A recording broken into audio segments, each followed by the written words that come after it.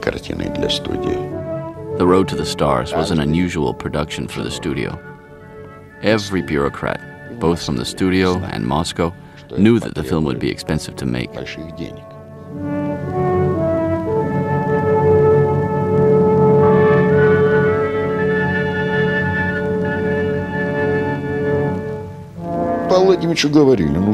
Klushantsev was told, "Why do you want to make this fantastic science fiction film? Why don't you make a film about the production of beetroots or potatoes instead?" But he wasn't that kind of person. He wanted to make The Road to the Stars.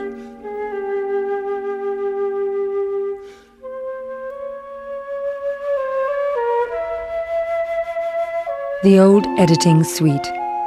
It was here Klushantsev edited his films, creating the illusion of an advanced society that was not only capable of leaving the Earth's atmosphere, but traveling the universe at will.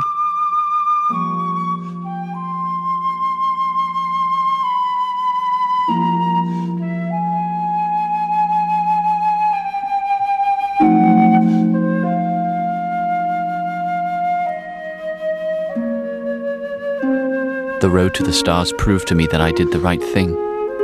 One must envisage the future. People should be able to see that life can be changed radically.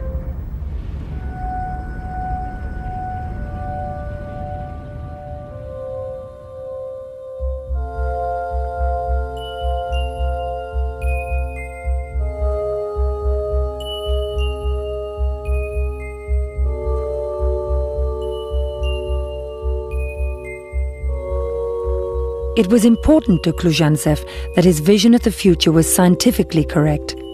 During his work on the film, he was in close contact with the engineer and rocket expert Kikondravov. He was the right-hand man for Korolev, the head of the secret Russian space program. Since the war, he had worked with his team on the construction of the rocket, which would be sent into space and orbit around the planet. They are close to achieving their goal.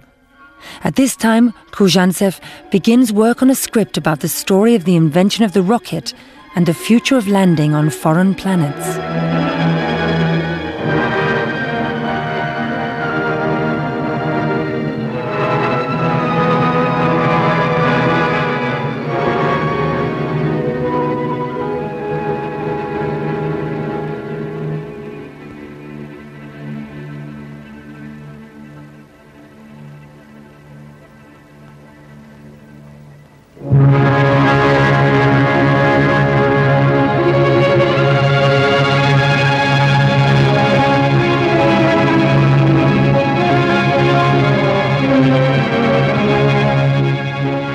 It wasn't only the film which was a sensation.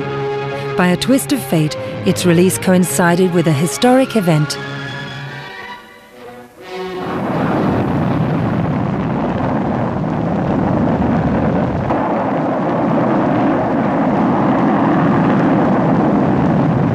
The Soviet Union launches the world's first satellite. They call it Sputnik. До этого о космосе, так сказать, говорили чисто теоретически. Before Sputnik, we spoke of space travel as something purely theoretical. After Sputnik, it was like we touched the heavens.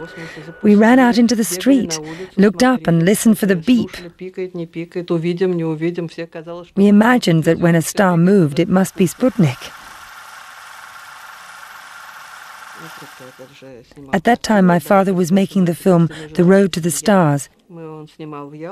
It was in Yalta, and we were all there. That's why when Sputnik was sent up, it felt like a family event.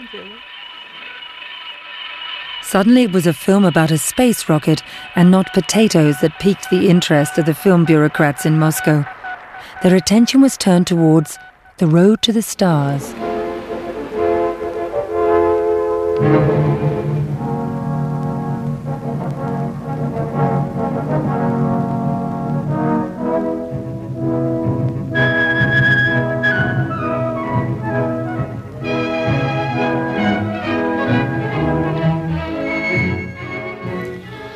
Представляете, что творилось с чиновниками. Try to imagine how the bureaucrats in Moscow reacted.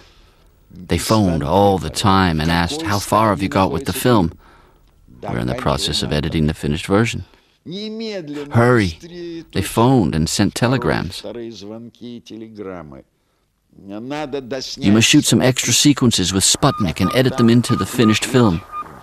Фильм досняли спутник над пирамидами.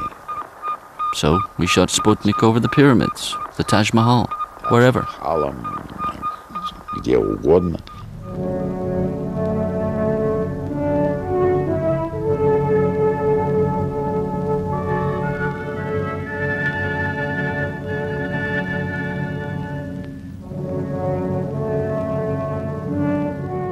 Details are paramount for Klushantsev.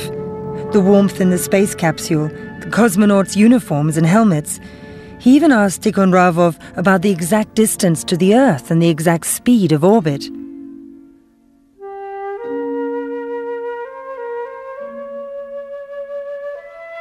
Tikhonravov's answers were exceptionally precise, and they are reflected in the finished film.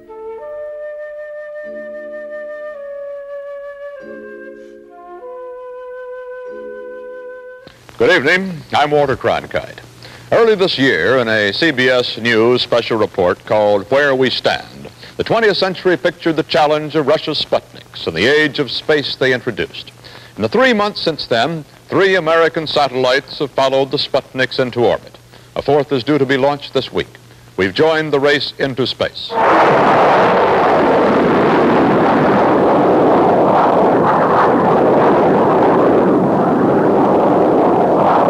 Recently, Russian leaders have been preparing and educating the public for great adventures in space with a film called Blazing a Trail to the Stars. Now, here for the first time in this country is an excerpt from that film, Moscow's prediction of how space will be conquered by Russian scientists, Russian spaceships, and Russian spacemen. The hour for which people have been waiting for centuries, man's first flight into cosmic space.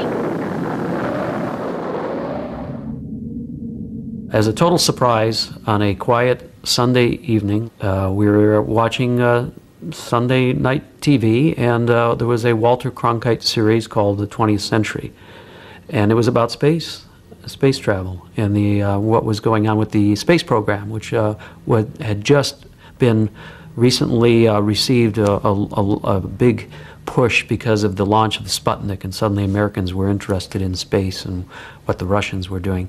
Walter Cronkite announces, we can get a glimpse of it by these scenes from a motion picture called The Road to the Stars, and lo and behold, here comes 15 minutes of this incredible footage of spaceships and space stations and cargo rocket launches and a landing on the moon.